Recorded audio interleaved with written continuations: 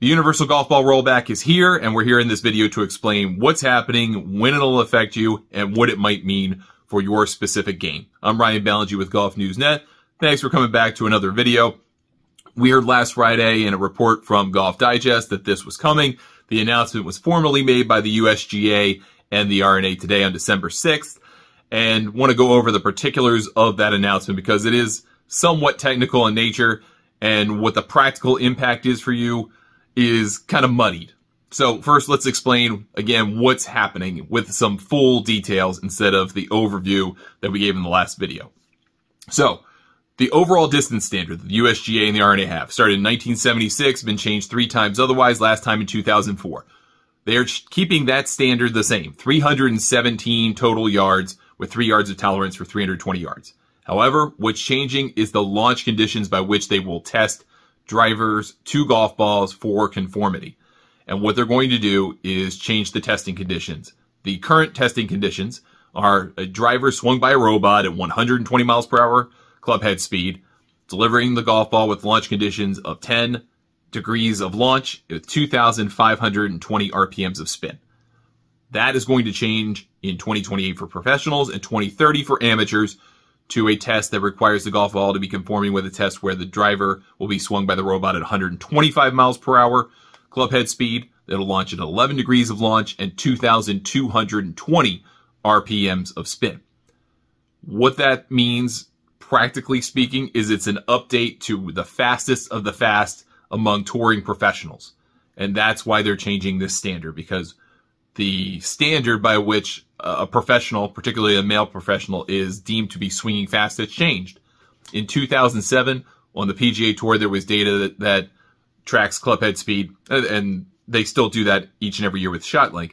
In 2007, there were 9 players in total over the course of a season who averaged a swing speed of 120 miles per hour or more with the driver. Highest swing speed was Bubba Watson, 124-ish miles per hour. In 2022-2023, the season was just completed on the PGA Tour, there were 29 players. Highest swing speed was closer to 126.5 from Brandon Matthews. So the definition of speed has changed significantly on the PGA Tour in the last 16 years, and the USGA and the R&A feel like they have to update to keep with the times. That's a sign of athleticism, that's a sign of better training, that's a sign of knowing more about the golf swing than ever thanks to launch monitors, and so the USGA feels like it's got to keep up with that kind of standard. Fair enough. So how does that impact each and every golfer? Well, that's also different. What Statura originally reported was that there would be more or less a 5% impact across the board. The USGA and the R&A present a different picture. So for the average person, the average recreational golfer, it's not going to mean as much compared to the fastest swinging, hardest swinging golfers on the planet. In that category, if you're someone who swings incredibly fast, whether you're a professional or amateur, whether you're in that 125 and above range, 120 and above range, that makes you really fast. If you're swinging that fast, you're going to see 13 to 15 yards less distance off the driver.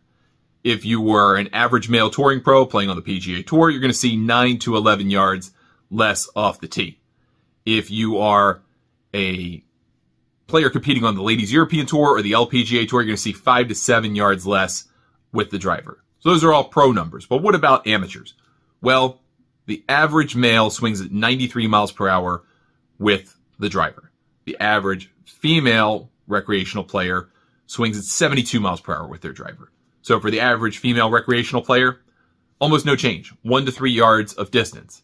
For the average male player, it's about 5 yards, maybe less. So if you're swinging in that 80 to low 90s range, you're probably going to see 3 to 5 yards of change. If you're swinging a little bit faster than that, obviously you go up a little bit. If you're swinging slower than that, obviously you go down a little bit.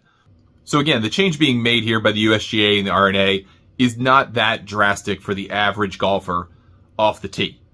What's also important to note, and this was something that they should have put in their press release, but they didn't. They talked about this with Jonathan Wall of Golf Magazine, who does a great job on the equipment beat as well.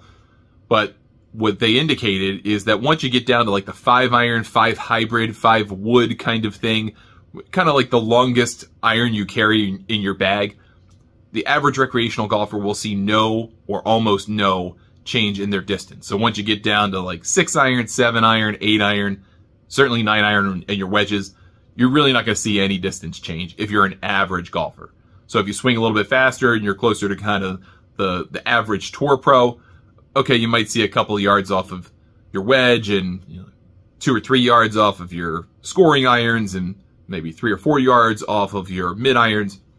But for most of us, it's not going to really mean a whole lot except a couple of yards off the tee. I think that's a good thing. I think that's a better result than probably people would have anticipated based on the initial reporting that this was going to be proportional and about 5% across the board. Well, if that's not the case, that's not so bad. Also, the implementation time is very long, right? So for professionals, you get until 2028 to start using a ball that will conform under these new rules. And you got until 2030 if you're a recreational player. So if you feel like stocking up on your favorite golf ball now and just having pallets of them by the time we get to 2030 and you can pull those out and go play with them, hey, have a great time. Don't worry about it. Unless you're playing in USGA and R&A competitions or competitions that use those rules and guidelines as a standard, you can do whatever you want. I mean, it's totally up to you. But if you are playing competitive golf in some fashion, whether that's a club championship, member guest, those types of things, you're going to have to conform to that standard at least when you play in those competitions. The golf ball industry, the reaction to it has been somewhat mixed. We know the position of Titleist and their parent company, Acushnet. They have long said they don't think there should be any kind of change. They weren't for the model local rule idea that would have created bifurcation in the standards. They haven't put out a statement today, however. Bridgestone and Callaway have put out statements already. They have said they would have preferred a bifurcation of the equipment standard instead of a universal rule change. So that's interesting that their positions will probably be different than that from Titleist and Acushnet.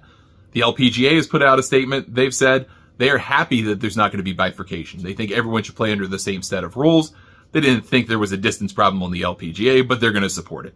The PGA Tour is not in support of the rule change. They don't think that the updated testing standard is fair or particularly reflective of what's happening on the PGA Tour, despite what I would say is data to the contrary. Who knows what that stance is going to ultimately look like. But so far, at least the reaction seems to be from the majority of stakeholders. They might not agree with the action, but they're going to go along with it because they believe in having a unified set of rules and standards. How that all works out will still very much to be determined, but I wanted to get this in front of you, give you an idea of what the actual proposal is, what the actual change is going to be, and how the USGA and the R&A feel it will impact you, the golfer, without doing anything different. If you want, you can take this opportunity to go get fit for a new driver or new irons. Obviously, you can do that in the future. And for a lot of golfers, even though that's not an expensive thing to do, that could mean 15 or 20 additional yards with a lot of the clubs in your bag. I play with lots of folks who have played golf forever, and they take a long time between buying clubs. It's an expensive decision. It's an important one for them.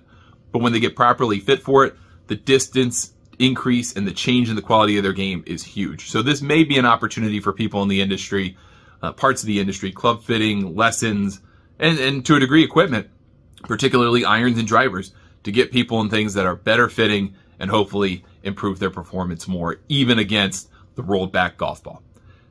Thanks for watching. I appreciate it. I'm Ryan Balaji, and we'll see you next time.